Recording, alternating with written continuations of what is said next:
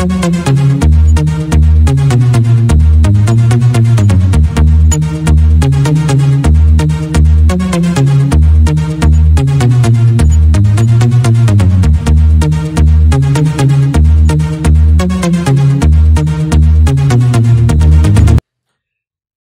भाइ बहिनीहरू, आज हामी त्रिभुज ट्रायंगल सम्बन्धी पाठ पढ्न गइरहेका छौं। त्रिभुज भन्नाले केलाई बुझाउँछ? हामीले तीनवटा भुजाहरूको बन्द आकृतिलाई त्रिभुज भन्ने गरेका छौं। तीनवटा भुजाहरूको बन्द आकृति कस्तो होला त? हामी एकछिन हेर्न सक्छौं। हामीसँग तीनवटा स्टिकहरु छ। यो तीनवटा स्टिकलाई हामीले यसरी राख्यौं भने नि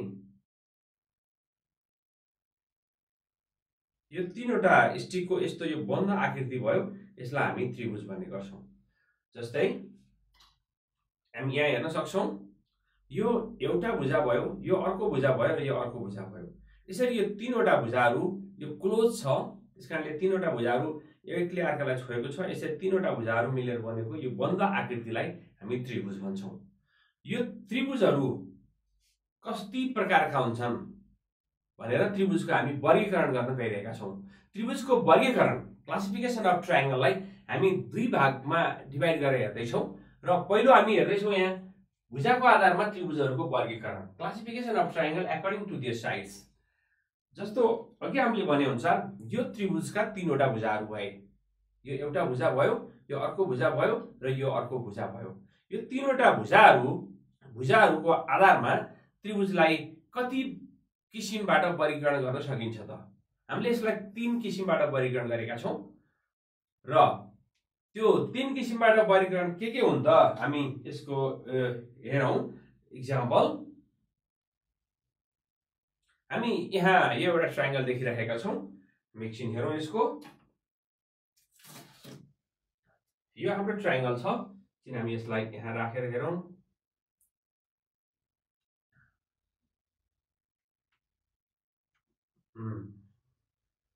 यो एउटा त्रिभुज छ। मानौ यो त्रिभुज हाम्रो यसलाई ए भन्दियौं अनि यसलाई बी भन्दियौं, यसलाई सी भन्दियौं। ए बी सी भन्ने एउटा ट्रायंगल छ।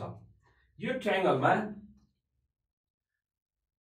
कुन भुजाहरू कति सेन्टिमिटर होला त? हामी एकछिन यही ट्रायंगललाई हामी यसरी लिन सक्छौं।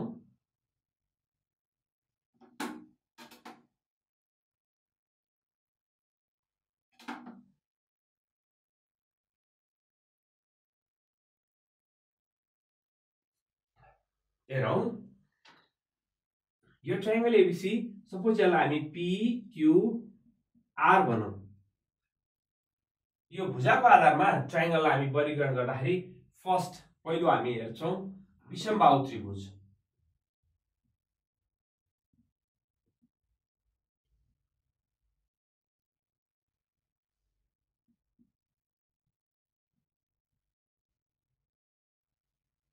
यो विषमबाहु त्रिभुज भन्नाले के बुझिन्छ?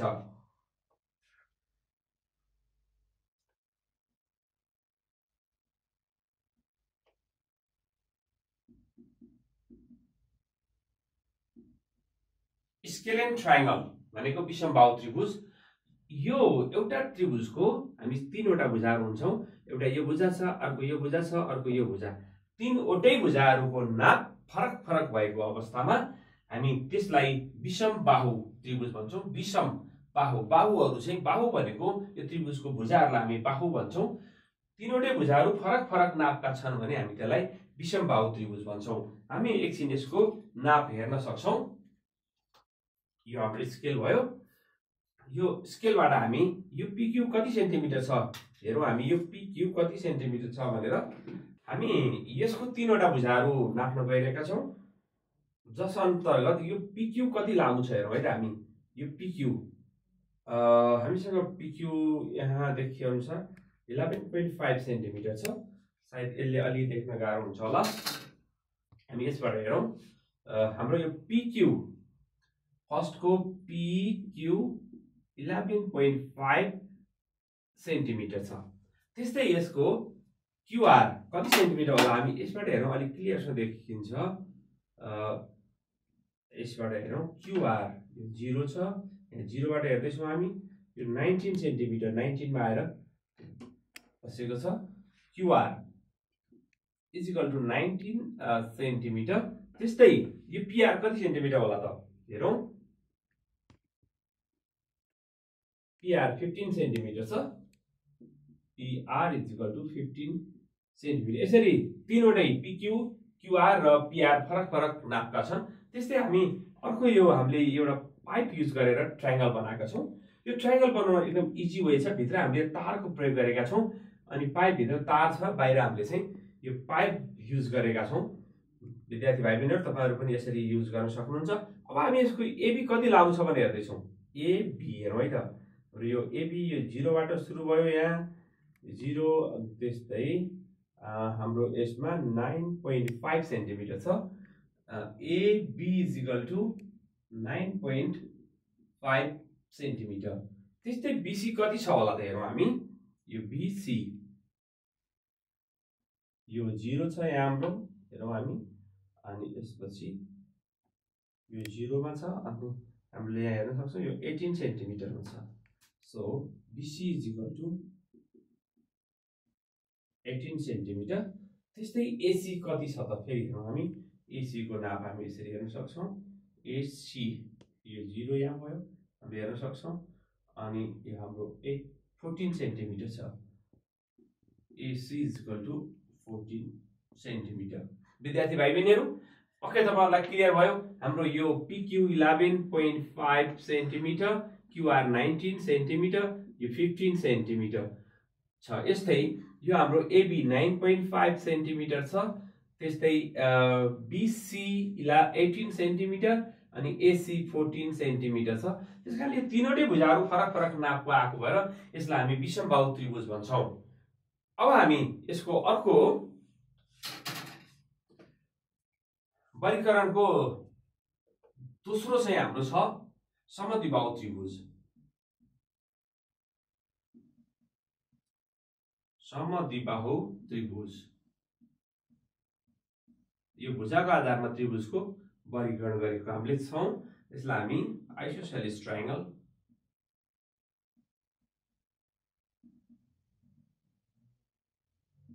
भन्छौं यो आइसोसेलिस ट्रायंगल भन्नाले कस्तो ट्रायंगललाई बुझाउँछ त हामी यहाँ हेर्न सक्छौं यो त्रिभुज छ यो त्रिभुजको सायद यो भुजा र यो भुजा बराबर छ हामी यहाँ देख्न सक्छौं यो तलको आधार भयो यो दुईटा भुजाहरू बराबर छन् अब हामी यसलाई यहाँ राखेर हेरौं यो हाम्रो आइसोसेलिस ट्रायंगल हो समद्विबाहु त्रिभुज हो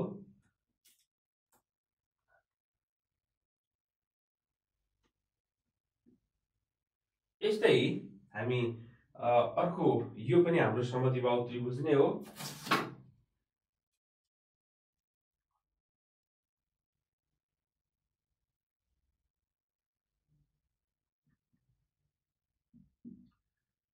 यो हामीले समद्विबाहु त्रिभुज यो पाइपलाई हामीले हल्का बङ्गाएर राखेका छौं अनि यस्तै हामी अर्को एउटा समद्विबाहु त्रिभुज बनाऊ यहाँ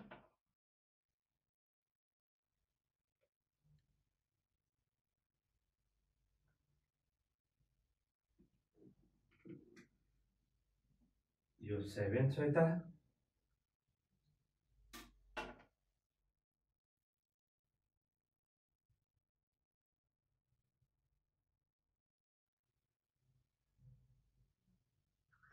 हेरौँ हामी यो समद्विबाहु भयो कि भएन भनेर भन्नु हुन्छ 7 हुँदाखेरि हामीले चाहिँ यहाँ यति आवश्यक हुन्छ अब हामी यसलाई जोड दियौं भने यो दुईपट्टिको भुजा हामीले बराबर बनाएका छौं यो भुजा र यो भुजा हामीले बराबर बनाएका छौं त्यसकारणले यो समद्विबाहु त्रिभुज हुन्छ समद्विबाहु त्रिभुज भन्नाले कस्तो हुन्छ होला त कस्तो त्रिभुजलाई समद्विबाहु त्रिभुज हुन्छ तपाईहरुले आकलन गरिसक्नु भयो यो सपोज यसलाई हामी A B C भनौं यो X Y Z यो P Q अनि R भन्यो भने के यसमा यी सबै भुजाहरू बराबर होला नि त, यी सबै बाहुहरू बराबर होला नि। हामी यहाँबाट हेरौँ यो हाम्रो सेन्टिमिटरमा नाप्दाखेरि कति छ, यो 19 सेन्टिमिटर हामीले यहाँबाट देख्न सक्छौँ, यो 19 सेन्टिमिटर छ। यस्तै यो AB कति सेन्टिमिटर होला त हामीले हेरौँ, यो पनि हाम्रो 19 सेन्टिमिटर छ। यस्तै BC कति सेन्टिमिटर छ होला, हामी हेरौँ BC लाई यसबाट हामी स्केलले नाप्ने हो, तैपनि सेट स्क्वायरले स्पष्टसँग देखिने भएकोले अहिले हामीले सेट स्क्वायर प्रयोग गरिरहेका छौँ। 25 भन्दा पनि बढी सेन्टिमिटर रहेछ यो, 25 यहाँसम्म आइपुग्यो भने हामीसँग फेरि 25 बाट हामीले यहाँ हेर्यौँ भने 26 सेन्टिमिटर, यो 26 सेन्टिमिटर छ। अनि यो हाम्रो कति सेन्टिमिटर थियो, हाम्रो 19 सेन्टिमिटर। यस्तै यो पनि 19 सेन्टिमिटर। हाम्रो यसमा लेखौँ that is AB is equal to 19 centimetre, AC is equal to also 19 centimetre र BC is equal to 26 centimetre. अब यो ट्रायंगलमा पनि हाम्रो चाहिँ हामी हेर्न सक्छौँ यसरी, यो हाम्रो कति छ त 18 सेन्टिमिटर आयो। यस्तै हामीले यो पनि हेर्न सक्छौँ, यो हाम्रो कति सेन्टिमिटर छ 18 सेन्टिमिटर, 18 सेन्टिमिटर। त्यस्तै यो पनि 18 centimetre. So XY and XZ, XY is equal to 18 centimetre, XZ is equal to पनि 18 सेन्टिमिटर। भने YZ कति सेन्टिमिटर होला, YZ 11 centimetre, YZ is equal to 11 centimetre, 11 centimetre छ। यस्तै यो हाम्रो PR कति सेन्टिमिटर छ भन्दा यो हाम्रो 19.5 सेन्टिमिटर छ, यो यहाँ आइपुगेको छ। यस्तै हामीले यसमा हेर्न सक्छौँ, यसमा पनि हाम्रो 19.5 सेन्टिमिटर हामी यहाँ देख्न सक्छौँ, 19.5, यो 19.5 सेन्टिमिटर, यो पनि हाम्रो 19.5 सेन्टिमिटर छ। त्यस्तै यो PR चाहिँ हामी PR हेरौँ, PR हाम्रो 9 सेन्टिमिटर, अझै कम छ 8.5 सेन्टिमिटर, 8.5 सेन्टिमिटर छ। भनेपछि यो सेकेन्ड फिगर हाम्रो PR, हाम्रो यसमा PQ 8.5 आयो, PR 19.5 आयो र QR पनि 19.5 आयो। हेरौँ PQ 8.5 सेन्टिमिटर छ यो सेन्टिमिटर। त्यस्तै PR is equal to 19.5 centimetre र QR is equal to also 19.5 centimetre. यो हाम्रो तीनवटा डाटालाई हामीले अब एनालाइसिस गरेर हेर्दा हामीले के पाउँछौँ त, हामीले यो हाम्रो त्रिभुजको यो भुजा र हाम्रो यो भुजा बराबर हुन आयो। त्यसकारणले दुईटा भुजा बराबर भएको त्रिभुजलाई हामी समद्विबाहु त्रिभुज अथवा आइसोसेलेस ट्रायंगल भन्छौँ। त्यस्तै यसमा यो भुजा र यो भुजा बराबर हुन आयो, PR र QR। हेरौँ हामीले यहाँ PR र QR इक्वल भयो, यसमा XY र यो XZ इक्वल थियो। त्यस्तै यो हाम्रो थर्ड फिगरमा AB र AC इक्वल छ, किन यो 19 सेन्टिमिटर, यो पनि 19 centimetre, AB is equal to AC। त्यसकारणले दुईटा भुजा बराबर भएकोले हामीले यसलाई चाहिँ समद्विबाहु, सम भनेको बराबर, द्वि भनेको दुईटा, बाहु भनेको भुजा, बराबर दुईटा भुजा भएकोले यसलाई हामी समद्विबाहु, दुईटा भुजा बराबर, कुनै दुईटा भुजा बराबर भयो भने हामी त्यसलाई समद्विबाहु त्रिभुज भन्ने गर्छौँ। यस्तै अब भुजाको आधारमा हामी त्रिभुजको वर्गीकरणमा अर्को तेस्रो नम्बरमा छ हाम्रो समबाहु त्रिभुज। समबाहु त्रिभुज, समबाहु त्रिभुज भनेको इक्विलैटरल ट्रायंगल।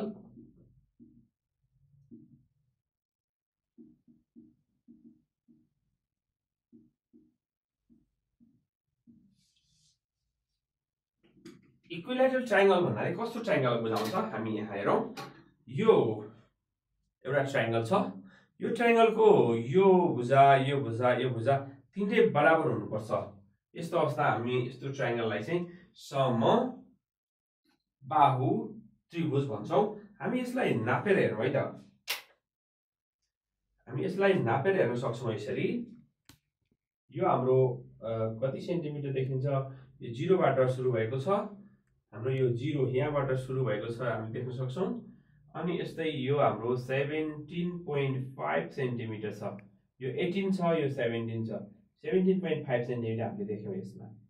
त्यस्तै यो साइड हेरौँ हामी कति छ, यो साइड हेर्दाखेरि पनि हामीले हेर्यौँ यहाँ हामीले देख्न सक्छौँ यो पाइप हाम्रो यहाँसम्म आइसकेको छ, यो 17.5 छ, यहाँ हाम्रो 0 बाट सुरु छ, त्यसकारण यो साइड पनि 17.5। अब हाम्रो यो साइड कति छ त, हामीले यो साइड हेर्यौँ, त्यस्तै यो साइड हेर्यौँ। अब यो साइड हेर्दैछौँ हामी, यो साइड हेरौँ, यो साइड हेर्दाखेरि यो पनि हाम्रो 17.5 हामीले स्पष्टसँग देख्न सक्छौँ, यो 0 छ, यो 17.5 छ।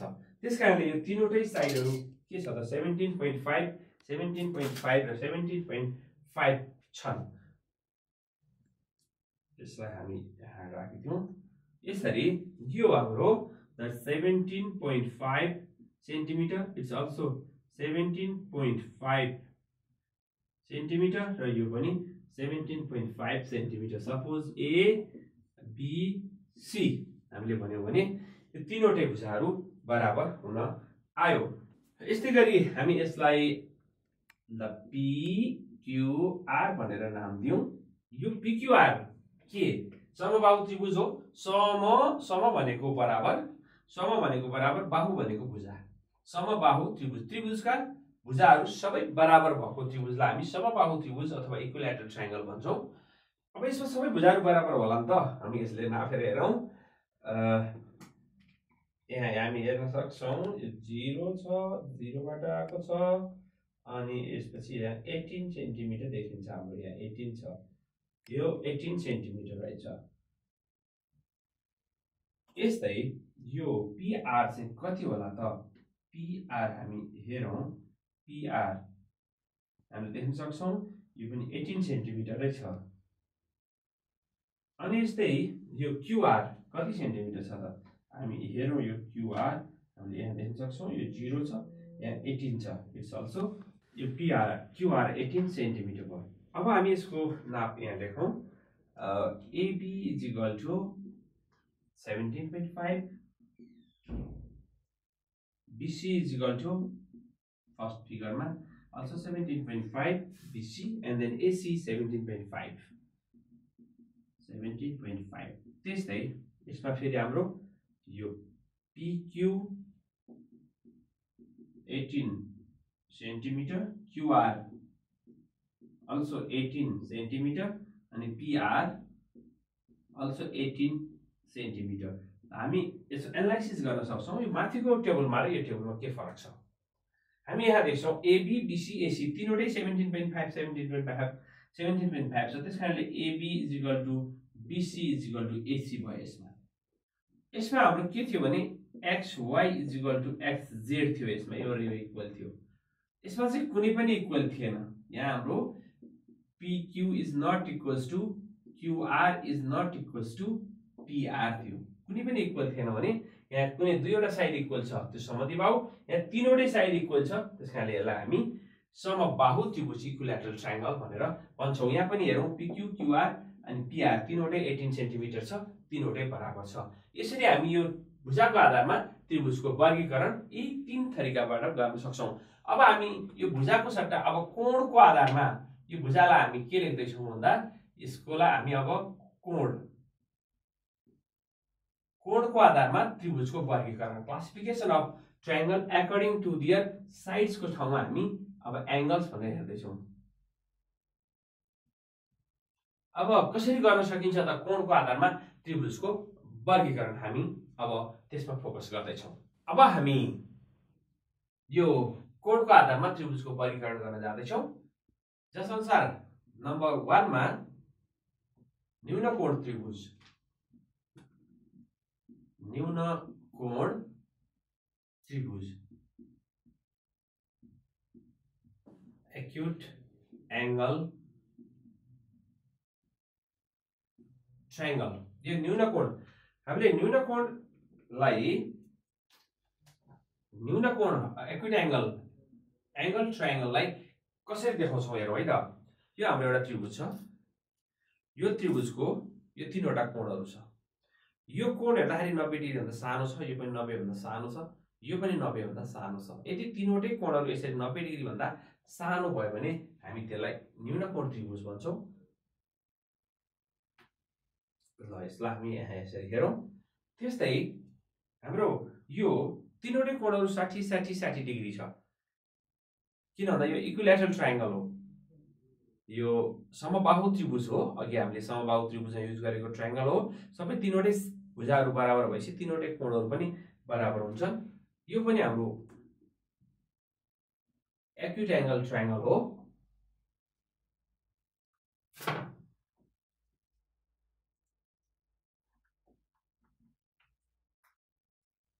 अब यो न्यून कोण त्रिभुज हामी यसमा एंगल हेर्न सक्छौं। यसबाट हामीले यतिकै हेर्दाखेरि पनि थाहा पाउँछौं यो हाम्रो 90 भन्दा सानो छ। हामी हेरौं यो हाम्रो चाहिँ अराउन्ड 81 डिग्री जति छ, हामीले यहाँ देख्न सक्छौं। यो 80 भयो, यो 81 डिग्री छ। यस्तै हामीले यो यताबाट हेरौं, हामीले यो पनि लगभग यो 80 छ। हामीले यो यताबाट हेर्नुपर्ने हुन्छ 81 डिग्री। हामीले अघि समद्विबाहु त्रिभुजमा युज गरेको ट्रायंगल भएकोले यो हाम्रो 81 डिग्री रहेछ। यस्तै यो पनि हाम्रो 81 डिग्री रहेछ। अनि माथिको एंगल कति डिग्री होला त? अब हामी यो माथिको एंगल हेर्न सक्छौं।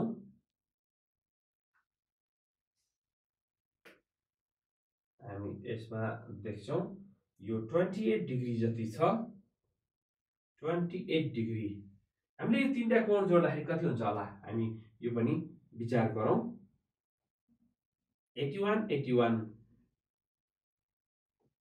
हामी फेरि एकपल्ट यसलाई हेरौं।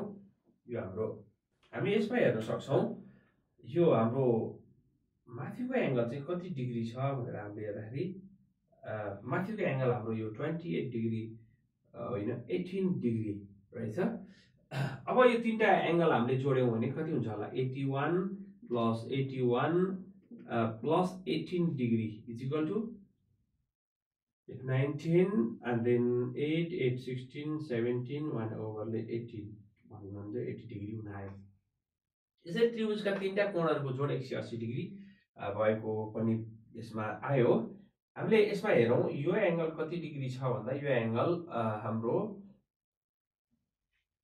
हामी यसमा अलिक क्लियरसँग देखिँदैन। यो प्रोट्र्याक्टर हाम्रो चाहिँ अलिक छेकेको जस्तो देखिन्छ। हामीले यहाँ हेर्न सक्छौं, यसरी हेर्न सक्छौं यो 60 डिग्रीको हाराहारीमा छ। त्यसकारण यो 60 डिग्री। त्यस्तै यो पनि हाम्रो 60 डिग्री नै छ। त्यस्तै यो माथिको पनि 60 डिग्री छ। किन भन्दा तीनवटै भुजा बराबर भएपछि 60 डिग्री हुनुपर्ने हुन्छ। एनीवे हामीलाई यहाँ चाहिएको 90 भन्दा कम हो। यो न्यून कोण त्रिभुज भनेको त्रिभुजको तीनवटै कोणहरू 90 डिग्री भन्दा कम भएको अवस्थामा हामी त्यसलाई न्यून कोण त्रिभुज भन्छौं। त्यसकारणले यो दुईटै त्रिभुजहरू न्यून कोण त्रिभुज हुन्। हामी यहाँ राखौं A B C ल P Q R राख्यौं भने हामीले देख्न सक्छौं angle A is equal to 18 degree, angle B is equal to 81 degree, angle C is equal to also 81 degree. त्यस्तै angle P is equal to 60 degree, angle Q is equal to also 60 degree, angle R is equal to also 60 degree. त्यसकारणले यस्तो किसिमको यो ट्रायंगललाई हामी के भन्छौं? Acute angle triangle अथवा न्यून कोण त्रिभुज। त्यस्तै हामी अर्को यो कोणको आधारमा त्रिभुजलाई वर्गीकरण गर्दैछौं। अर्को समकोणी त्रिभुज। समकोणी त्रिभुज कस्तो त्रिभुजलाई हामी समकोणी त्रिभुज भन्छौं भन्दा एउटा कोण समकोण भएको त्रिभुजलाई हामी समकोणी त्रिभुज भन्छौं। हामी यहाँ उदाहरण हेरौं। हामीसँग यो चित्र छ।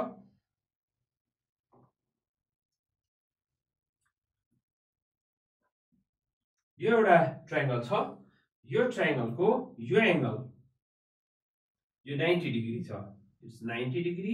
त्यसकारणले यसलाई हामी समकोणी त्रिभुज भन्छौं। हामी यो नापेर हेर्न सक्छौं। हाम्रो यो फिगर अलि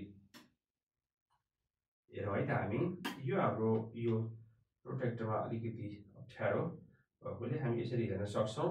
हाम्रो यो 90 डिग्री यहाँ छ भने यो 90 डिग्रीको यो पाइप छ हामीसँग, त्यसकारणले यो 90 डिग्री छ भनेर हामी भन्न सक्छौँ। सपोज यो ए एन्ड देन बिसी राख्यौँ भने एङ्गल बी 90 डिग्री छ।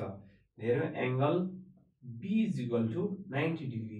कुनै एउटा कोण 90 डिग्री भएको अवस्थामा हामी त्यस्तो ट्रायङ्गललाई समकोणी त्रिभुज अथवा राइट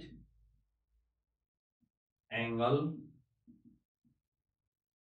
ट्रायङ्गल भनेर भन्छौँ। त्रिभुजको कुनै एउटा कोण 90 डिग्री भयो भने त्यसलाई हामी समकोणी त्रिभुज भन्छौँ। यो हाम्रो यो हाम्रो सेट स्क्वायरमा यो 90 डिग्री दिएको हुन्छ। हामी हेरौँ यो 90 डिग्रीको एङ्गल छ,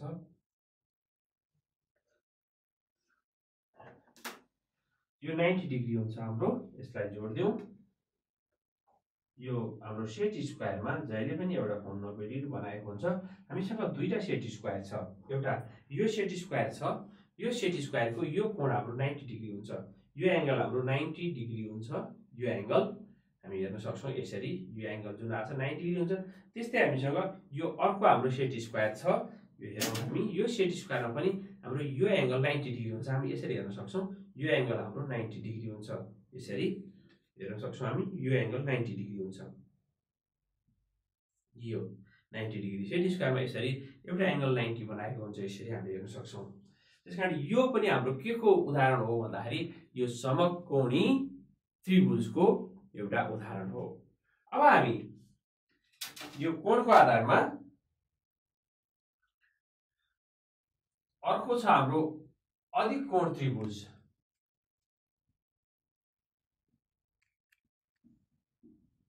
अधिक कोणी अथवा अधिक कोण त्रिभुज। हामीले यो माथिकोलाई पनि समकोण त्रिभुज मात्रै भन्न पनि सक्छौँ हामी। अधिक कोण त्रिभुज